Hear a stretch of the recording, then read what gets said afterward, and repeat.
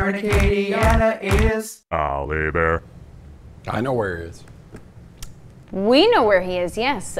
We are going to share that with all of those just joining us or who have been joining us. He is celebrating National Cheese Pizza Day. So you've got the where he is and what he's up to. Al from Bayou Teche Brewing. Al?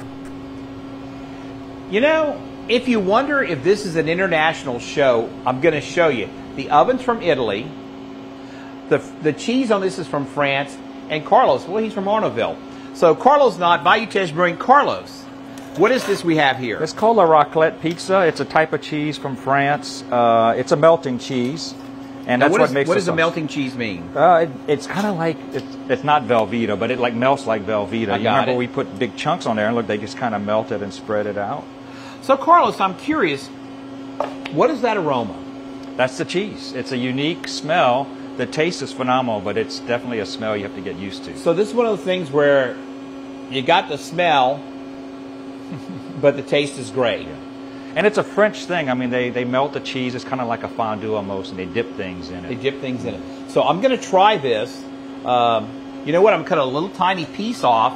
I don't want to put this whole thing in my mouth. And what's the name of the cheese again? Raclette. Raclette cheese. Now, and you can't buy this here, right?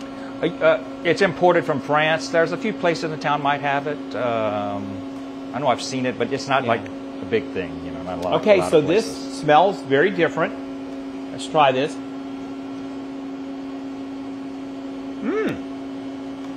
Doesn't taste like it smells. No, not at all. What? How's that?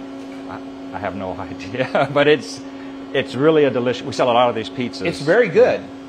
It's like a culinary miracle. It's a culinary conundrum.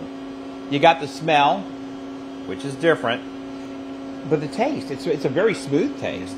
And the potatoes go well with it, I find. It's almost mild. Yeah, the potatoes. Who'd have thought? The French came up with the potatoes on the pizza? And they do that in Italy as well. Certain pizzas will have potatoes on it. Who'd have thought? Wow. You know, we were talking earlier. I know we're not talking about sushi. Well, no, we're not. You do a lasagna, right, with rice. Got to have you come do that. It's an Italian thing, right? Yeah, it sure is. What's the name of it? Riso al forno. Riso al forno. It means the rice in oven. That's just made for South Louisiana because this is rice country. Hear that, Alex Restell, who's half Italian? Hey, we're going to go back to you guys in the studio. This is really good. Don't let the smell throw you off. It's very, very good. Back to you guys. It's kind of an international show. Kind of. Very much so, Al. Yes. It definitely is. Well, you enjoyed that pizza. Certainly looks good. Yes. Enjoy that pizza, Al. It is good. It's got a potato on it.